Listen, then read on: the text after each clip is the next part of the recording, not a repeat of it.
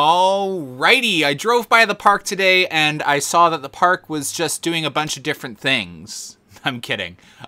So they are building Super Soaker, as you can see here. Super Soaker is going in. The color does not match. It's a little different from the newly painted slide pieces from last season. So it's a little awkward, but you know what? At least she's looking like that. Mess Hall is now Beaver Tails, so caught that on the drone today. Had heard from a little birdie. So yeah, Beaver Tails is now in that building, which is, honestly, that makes sense because Beaver Tails has got a really long line at all the different locations. They are done the concrete work for Timberwolf Falls. That was insanely impressive and fast. I'm actually blown away at how fast that was. So that was really cool. But outside of that, no other refurbishment is going on. I would have liked to see some refurbishment at the top of the lift, the turn, just because a lot of water does leak up there. So it was quite interesting to not see that, but maybe it hasn't happened yet. You know, next week they could come in a whole team and do it as well.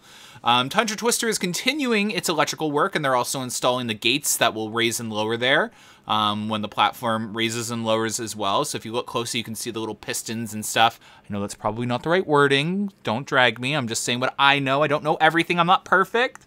As you can see also, they have the electrical they ran over to that post in the bottom left. I'm assuming that will be the sign for Tundra Twister. So I told everyone I'd have a prediction today. There's no way this ride is going to be ready next weekend. Hopefully I'm wrong, okay? Hopefully I'm wrong. But training was supposed to be the weekend that just passed. It didn't happen. Training is not going to happen this weekend either.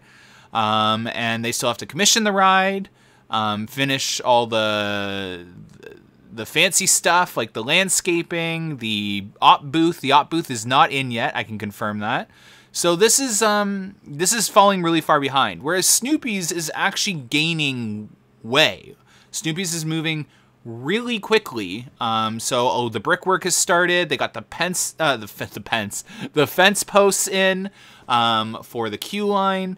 They're starting to put on the roofing, as you see, on the main station. They got the turnstiles in, and sorry, what do you call them? The queue lines in the station.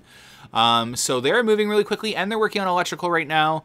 So definitely moving a lot faster. I have a feeling Snoopy's might be ready for opening day. Like, I really do. I have a sneaky suspicion that they'll get Snoopy's ready to a point where it can run for opening day. Because, again, it's a ride that won't have any issues, I don't think, when doing its testing and commissioning.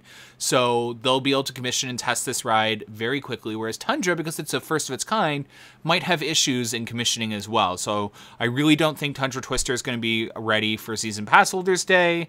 There's a chance it could be ready for opening day, because that's a good 5 days later. So we'll have to see. We'll have to see, guys. I don't have my hopes up. But anyways, thanks for watching today's update.